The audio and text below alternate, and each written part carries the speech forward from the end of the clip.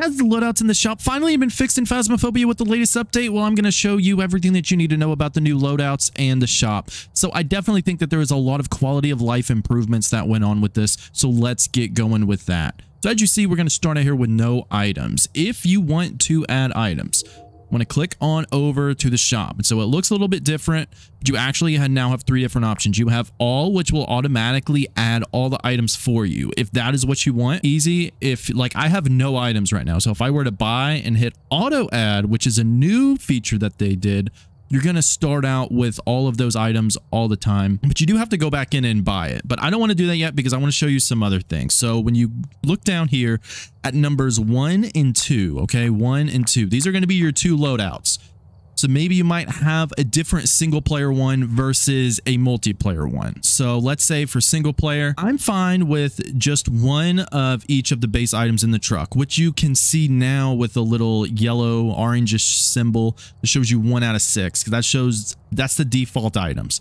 So I don't want to add any of that. But what I do know I want to add is just one of everything. So let's say that I want one of everything. You know what? We'll just add that in there. Either one. So one of everything, because why not? This is what we want our loadout to be. Okay, like each time we're going to have one of every item. So we hit the plus sign to have one. Now I don't actually own these items right now. So whatever you set your loadout as, you want it to, you got to buy it next. So like, let's say that I typically play this a lot. So I want to auto add this and then I want to buy it. Okay, now we still have to add it for now, but that's going to change because let me show you what I mean by that. Okay, so now we add it. We go over here to the equipment list and it's all there. So one of every item is what we have. So now let's say we want to completely remove everything, but we have auto add still selected.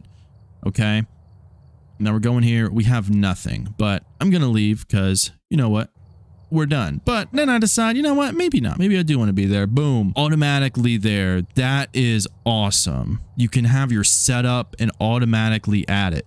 Now, if you happen to die, you do have to go back and buy these if you do not have them, but it just makes it so much better. This is loadout 1. We have nothing on.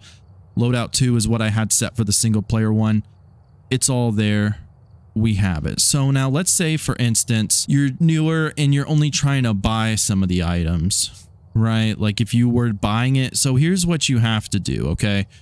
Let's say, for instance, you wanted 2 extra cameras. So what you would do, you would go to click on the shop and storage section up here at the top. And we want to buy 2 extra cameras because we want to make more money. And that's how we're going to make more money.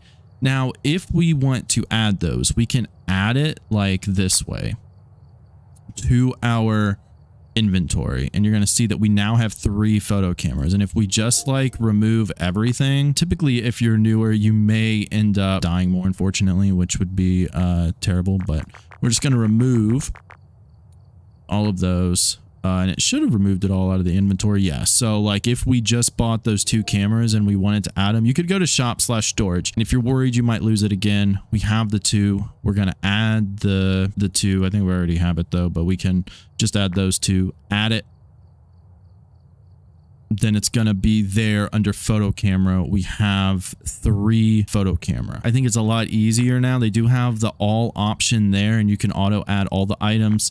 You can still set it up. And if you do need to go, all you got to do is quickly hit buy and, you know, you're still good. And if you survive, you're going to get to keep all of your items. So hopefully that makes sense for you all. If you have any questions, let me know. Shop storage is what you're going to do if you don't have a custom loadout and you're just trying to buy extra items to add. You would go in here.